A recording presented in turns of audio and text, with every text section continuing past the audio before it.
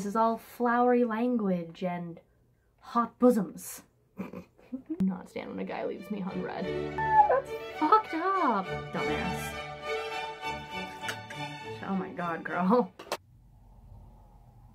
Hello, friends. Welcome to the very first episode of Bodice Rippers. I'm your host, the charming coquette. Together, we shall take a journey through the world of romance novels. Now, today is a rainy day, so it's the perfect sort of day to curl up with a good book and a nice mug of tea. There's nothing in this cup. Why is there nothing in this cup? Oh. It's gonna be one of those books.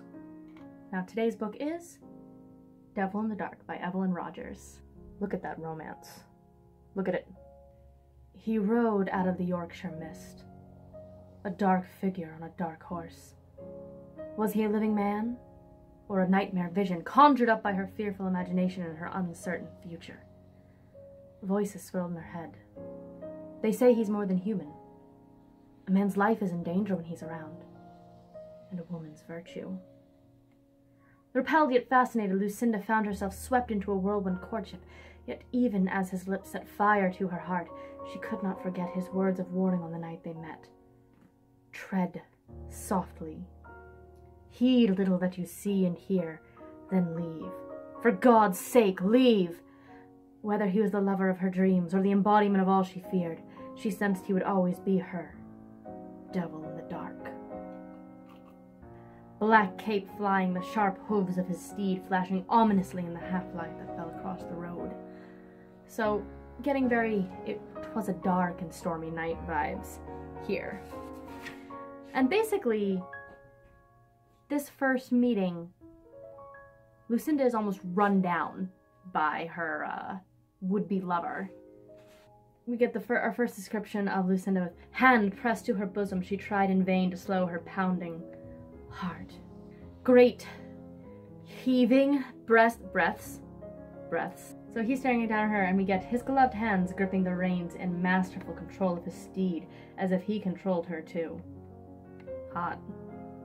At this point, they're basically just staring at each other, like in fear and shock and awe, and she notices his cape, she saw, was lined in red, the color of blood.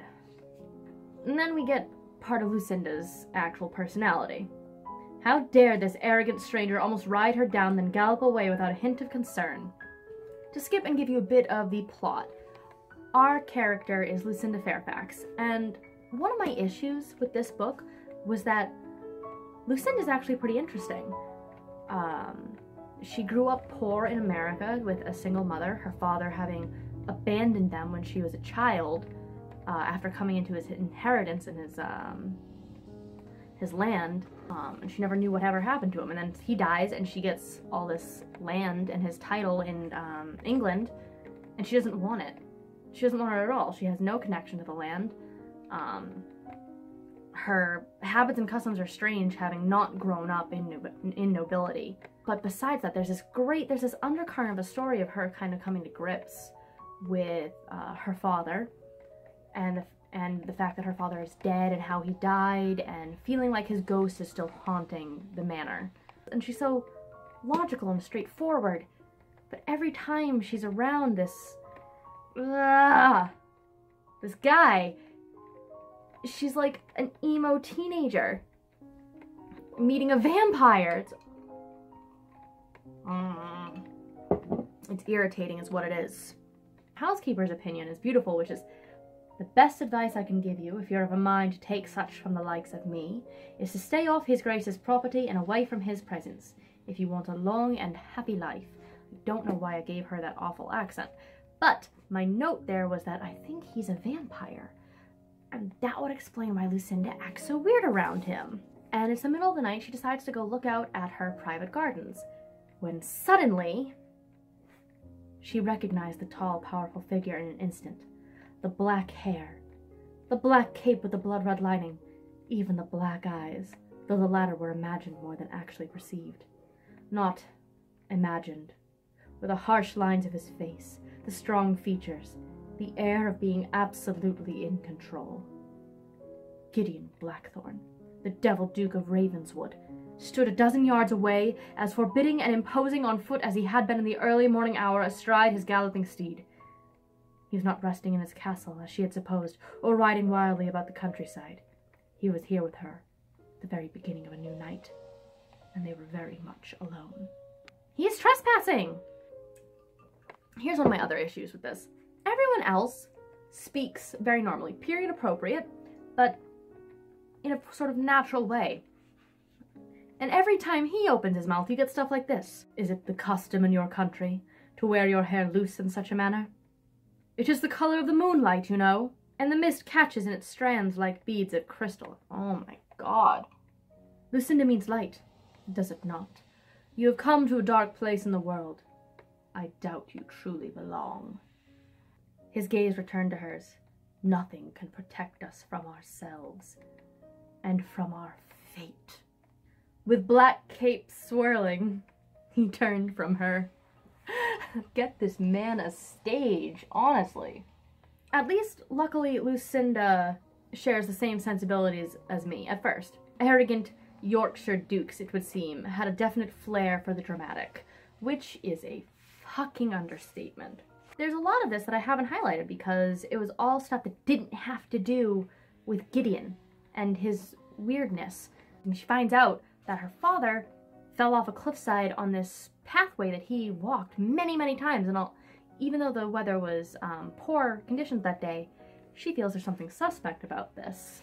So she decides, because she's weirded out and thinks that if her father walked this path all the time and he didn't fall, maybe she should go check this place out.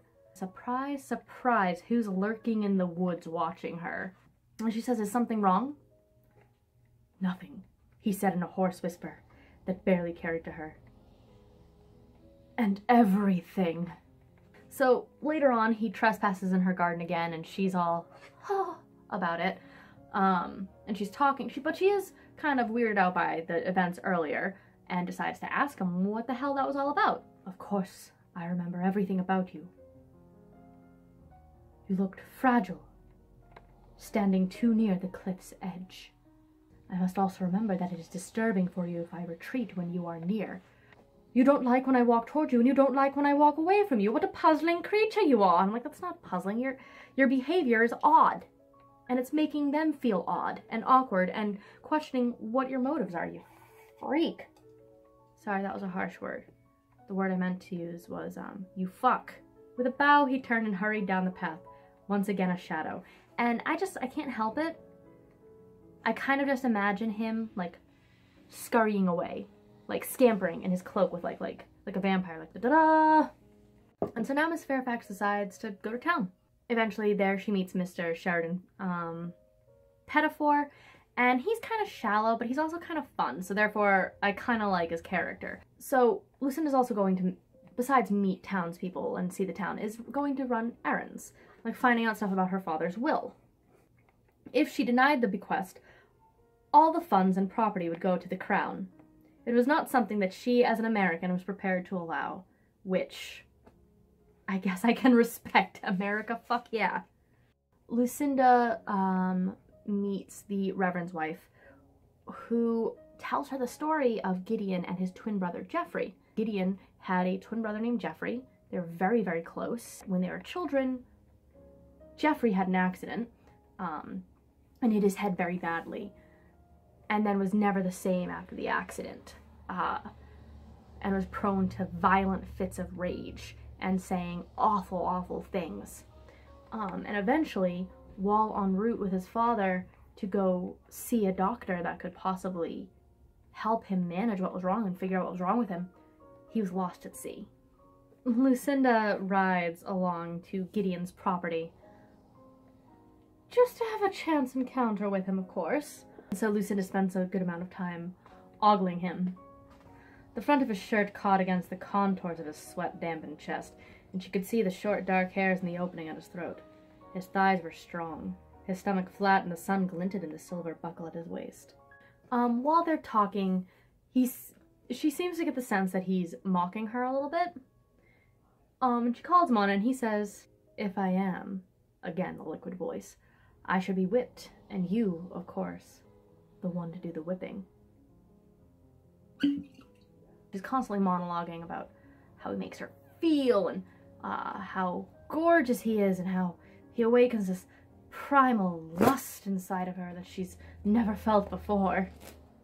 So Lucinda decides to throw a party to kind of welcome herself to the neighborhood.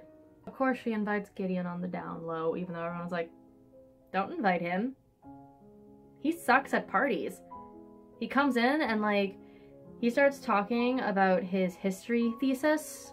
It's mad boring. She meets Mrs. Rebecca Attenbury, who was a friend of Sheridan's, his gossip buddy. Mrs. Atterbury had skin the color of milk, slanted blueberry eyes, lips a cherry red. She also boasted breasts as full as muskmelons. It was at that moment the door to the salon slammed open, and Gideon strode into the room. Make him stop. Yes, Rebecca Atterbury whispered in a voice that had thickened like clotted cream. He drags her away, he needs to speak to her in private. They start getting it on a little bit.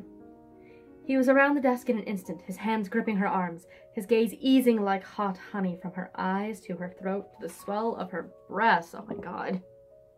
He gripped her hard against him. Do you have any concept of the trouble you have aroused?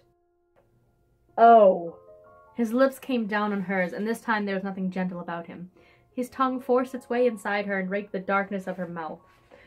The movement was so completely unexpected, and the resultant thrill she had to cling to his coat sleeves to keep from falling. Still, the muscles in the pit of her stomach tightened, and she felt her breasts begin to swell. But her breasts begin to swell? She touched her tongue to his and sensed a tremor shooting through him. This is madness, he said. This is Sparta, she replied. She did not reply that. Oh, now we get to the middle of my book, and there's an offer for a free romance novel. 2 free romance novels, which is an $11.48 value. Woo! Choice lines of the Dukes. Lucinda asks, was that thunder in the distance? And he responds, probably. It's a sound I'm used to.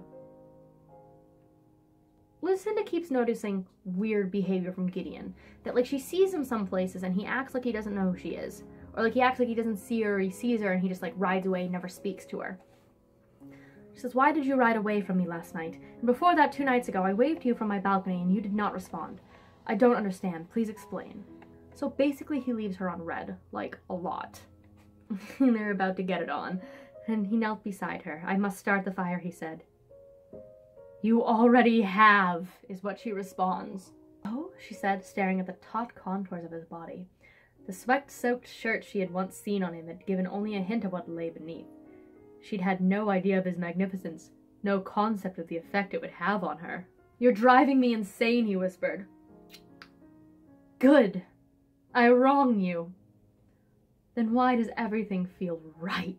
So he played her body like the master he was, kneading her buttocks while he kissed her thighs.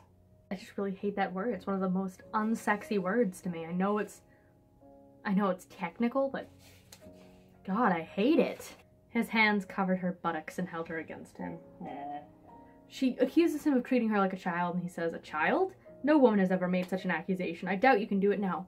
And because he dared to mention, even slightly, that he's been with other women, crying out, she scrambled away and grabbed the blanket, holding it between them like a shield.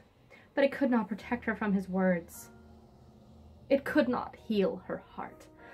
Oh, vain the poor tender heart. So, she's so upset and she's thinking how she needs to leave, but her body had not yet forgotten the intimacies of his touch. They played in her, on and on like a haunting melody.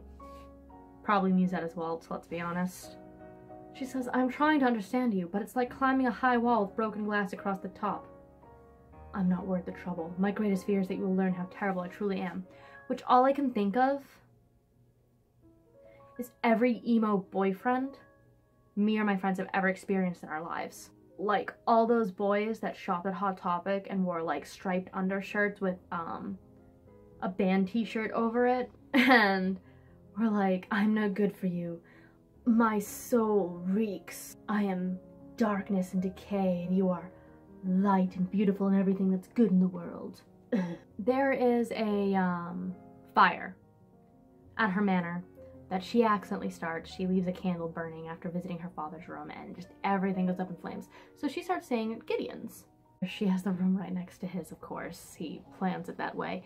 She starts recovering. She starts visiting the town some more.